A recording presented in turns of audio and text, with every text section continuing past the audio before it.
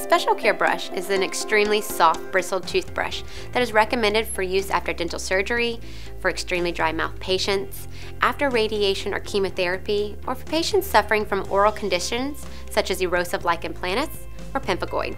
Once the tissues have begun to heal and there's less inflammation or pain, moving to TePe's Gentle Care brush is recommended. These very soft bristles are slightly firmer to help remove more plaque biofilm. Gentle Care can be used as a stage 2 brush after using Special Care. It is an excellent complement to the ordinary toothbrush for sensitive root surfaces, dry mouth, and after teeth whitening.